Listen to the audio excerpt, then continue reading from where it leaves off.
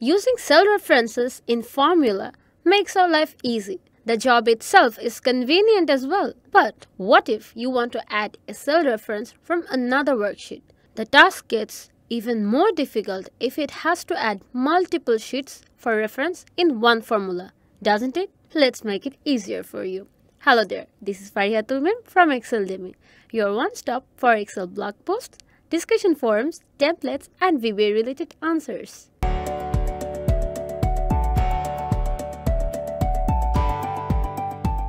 As you can see, there is selling information for 6 months in this dataset. Now, we want to add total price and quantity across all these sheets to a separate worksheet. We will discuss 4 ways to add these. We will use Excel 365 here. You can use any other available Excel versions as well. Let's get down to the video. In column D, we want to find total prices of the product over 6 months. Here we will manually create formula for multiple sheets. In cell D5, we will add prices from the 6 sheets for Apple. In all the source sheets, the Apple price is at D5, as you can see. Now, in cell D5 in our manually worksheet, type equal, since it is the way to start any formula in Excel. Now, the name of our first source sheet is Jan. So, Jan, add an exclamation sign. Now, the cell reference, which is D5 plus, repeat the process for rest of the 5 months. So, Feb D5 plus Mar. As you can see, the name of the sheets are case sensitive. As a result, even if we use the name of the sheets in small letter, it will edit them as the sheets name are. Enter. So this is the price of Apple throughout the 6 months. As you can see from the formula bar, the sheet names are already changed into their original form. In column D, we will add the selling prices in column D of our source sheets. It will get us the total price. And in column E, we will add the total quantities, which are also in column E of our source sheets. We will left click on these sheets to add reference in this method. In cell D5, type equal.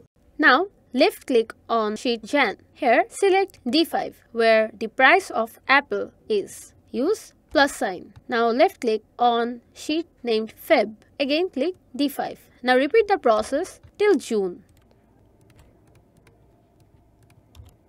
Enter. Now, you can see the total price of Apple in our result worksheet that we have named left clicking.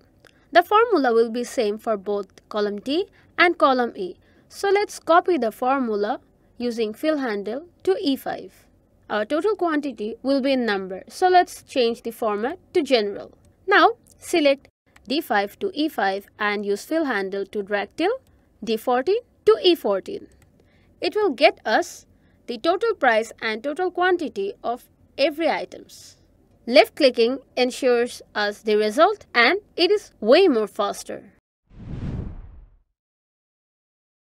In this method, we will create a formula by utilizing 3D reference. It is highly effective and handy if you have the same type of data across multiple sheets. The 3D reference is a common practice in Microsoft Excel to call single or multiple cells from different worksheets. You need to click on one sheet as the start sheet and click on another as the end sheet while holding the shift key and mention the cell or cell range you need. The arrangement in this way is how 3D reference is created. Now here, to calculate the total price, we will create 3D reference of all the source sheets and cell reference as D5. Let's type equal. Since we will add, let's try sum function. Tab. Now left click on our first source sheet, which is January. Now holding the shift key, click on June. And in the January sheet, click on D5. Enter. If you look at the formula bar, you can see that January to June, all the sheets are merged together. This is how 3D referencing is done. And we can get our total price as well. Now we can just use fill handle to drag to E5 since it will have same formula. you can see that it's giving us the total quantity, which is in E5. You can see that in E5, the quantity value is here. Now, the total quantity is of number, so let's change the format to general. Now, click on D5 to E5 and use fill handle to drag till D14 to E14. Now we have all the total prices and total quantity according to order date and items. This method is faster than the previous ones. But if your sheets are not placed together or your cell references from the source sheets are not the same, you should stick to the first two methods. In the previous methods, we have opted to select sheet selection multiple times or twice. You can do the sheet and cell selection once and define a name for it.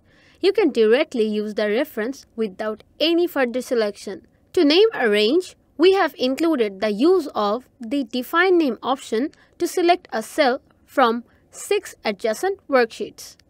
Now select cell D5 to click on Formulas tab. From the Define Names group, click on Define Name. From the New Name window, select the name you want to select for your data range. Here, let's choose total underscore price. Note that naming doesn't include any spaces, so we have added underscore. In the refers to option, click on January. Holding the shift key, click on June. You can release the shift key now. Now click on cell reference D5. Make sure to remove these absolute signs using F4 3 times. OK.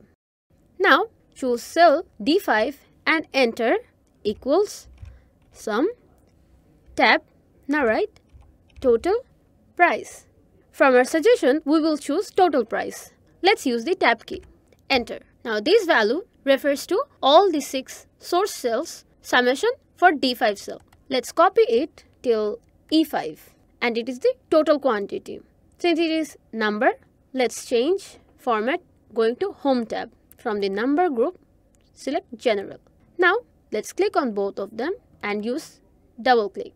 It will autofill these cells, and if you click any of them, you can see that it's showing some total price, and these values are respectively for their source sheets. This method will return the total price and total quantity of each items from the column.